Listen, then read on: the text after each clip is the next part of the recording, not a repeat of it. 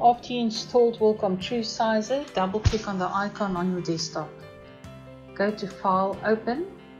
Select on your hard drive where the design is saved. You can change the files of type from the drop-down menu. Select the design, click on Open.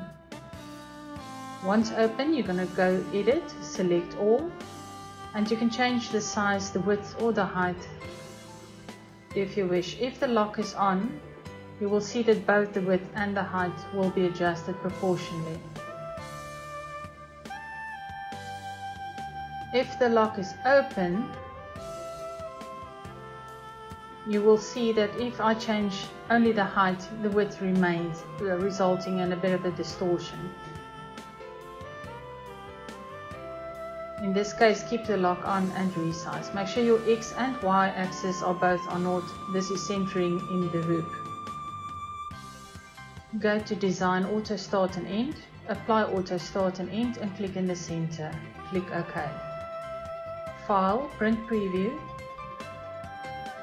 You will see the red crosshairs marking the center of your design. Go to Options. You have a click in Production Worksheet. Go to Zoom and make sure it's zoomed 1 by 1. Go to Design, make sure True View is on and that Start and End crosshairs is on and click OK. You can now print. Your template will now be printed onto whatever medium you prefer. Thank you for watching.